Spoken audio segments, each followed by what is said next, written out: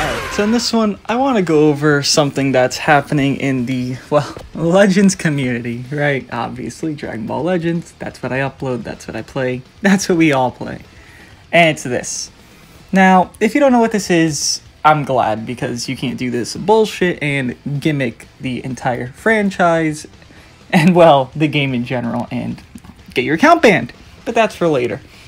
So Nazdarashi tweeted this. I feel like it's time to mention the fact that Spanish Legends community, I believe specifically Mexico, has discovered an enormous loophole with the mobile payment system OXXO and are able to get unlimited free CC in Dragon Ball Legends with no bans made so far. I don't know, this needs attention. So he tweeted this image, and basically it has no real context on it, but you don't know, well, there's context, but you don't know what it's necessarily about, right? He says these things, but there's no proof. Then you scroll down a little bit, keep it secret, let people enjoy themselves without dropping $2,000, and then obviously he says no, which I agree with, because it completely ruins the atmosphere, the entire rest of the world. Fuck that. It's not Saul, it's about not destroying the game. I agree. If you are gimmicking the game and not giving them their money when you are, well, purchasing something, and you are gimmicking that resource of getting the money, all that, you're screwing over the game, the franchise, the company, and inevitably making the game shut down that you are cheating over. It's ironic. Now, for more proof and context, Truth quote tweeted this: if you do this, you'll be banned. Legends doesn't fuck around, don't do it. And then someone tweeted, apparently there's a glitch in Dragon Ball Legends that lets you get a limited CC by using some weird payment method without getting anything subtracted. I can't speak. Getting anything subtracted from your account. Not going into detail with this though. And then you can see people purchasing and canceling, because obviously you see the word cancel, even if you don't know Spanish. Cancel is cancel. Canceling the purchases. And you might say, oh, but they're not getting the crystals, right? No, they are. Look, there, you see it right here. I'm not going to go into the whole video because the audio and all that. You see that he did the purchase, he quit the app, and it's going to say right here that it restores his purchase, and, well, he didn't actually purchase it, he just went into the screen that allows you to purchase. By the end of this little Twitter video, you will see a pop-up saying, your purchase CC has been restored, it was a glitch.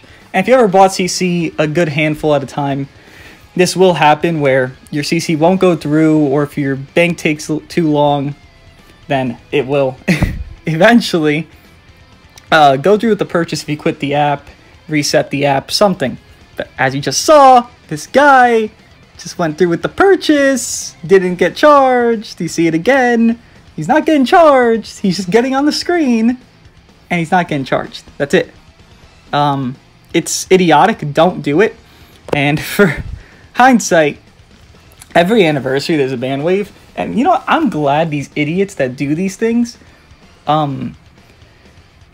they do it every time your anniversary. Vendors, first anniversary, second anniversary, more DCers because it was double RP season or triple RP season or Golden Showdown.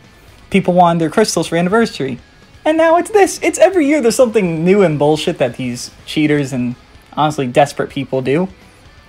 Now, if you're like, but I want to do this, you're going to get banned. Even if we go over this from last year, you go over the ban wave, in measures to be taken against dishonest players. Basically, how you got banned: buying, selling, giving, borrowing, or lending accounts. Okay, not part of this, so you're good, right? This isn't that. Buying, selling, trading in-game items through unofficial means. That means the same exact thing. You can't really sell and trade items, but regardless.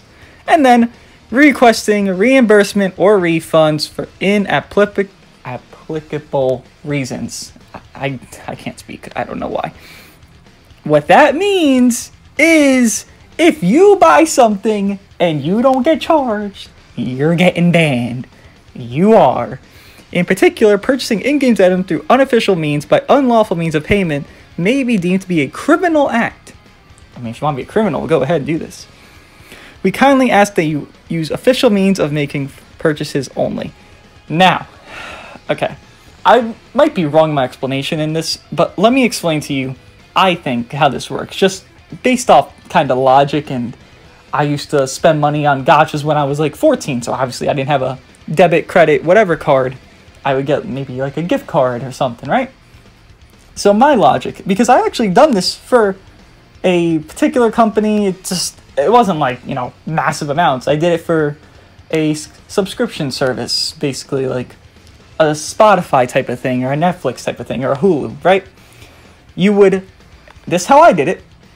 Now, I think it's been patched out to the maximum from when I did it back in the day, which was years ago, I'd say 7 or 8 years ago. You would link a prepaid card and, you know, maybe the first month, it has $10 on it, let's say. So the first 2 months you get charged, and then following months, it charges that prepaid card, and you have no money on it. Now, I don't know, like, the safety procedures where it's like, okay, after the 3rd month, it just auto-charges you, and then it's like, okay, it'll rack up the prepaid, and then it'll be negative, but it's a prepaid card. It's not linked to a person, so it's not like it affects you primarily. That's how I feel this is being done through that application. I believe it's OXXO. I haven't looked into this. I've just been seeing this everywhere.